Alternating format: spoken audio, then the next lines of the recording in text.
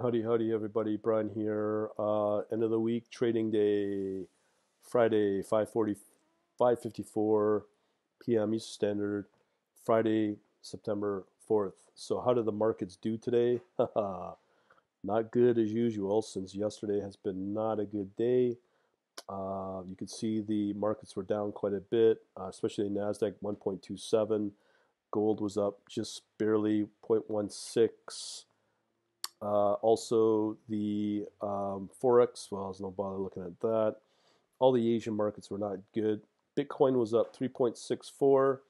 CMC was up 2.53. So I just want to show you my bot and how it's been doing. But let's do a 5-day comparison.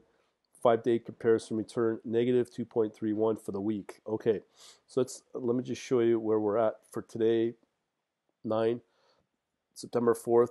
We did 6 trades, 16 trades in total. So we're at 37.5 win ratio. I never look at that anymore. I look at the total return for the day, which was zero point 0.7. Now I could continue going, but I thought, oh, well, let me show you why. The markets have been up and down and doing this and that. It's really extreme volatility. ETC's now up. I mean, it's really tough to say what's up, what's down. But when I see the weighted average being at negative 0.28, I just go, you know what? Let's take our profit in this extreme market and be very happy with a zero point 0.7 result. And that's what I did. So I paused the trading. So we're going to end it for today on the 4th of September. 0.7%. You can see here also we were up yesterday 1.93. 2 days ago we were up 4.98, and I believe Monday 1.65. So we've done very well, factoring in this negative 1.16 for the second. So we were up 4 of the 5 days, excluding the weekends. Now that's the advantage of crypto, where you get that extra oomph if you have a bot that's performing. So far, what I'm seeing with this, yes, we are. So when you factor in a major win, 1.93, it sort of offsets this loss of 1.16, and we're still up probably roughly zero point 0.6, 0.7 for among those 2 days, netting it out. And then we have another 0.7 as well for the day.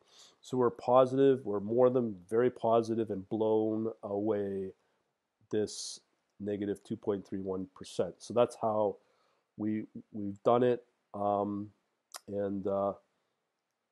as I said, I paused the bot, 0.7%. As I said, it was crazy volatile today.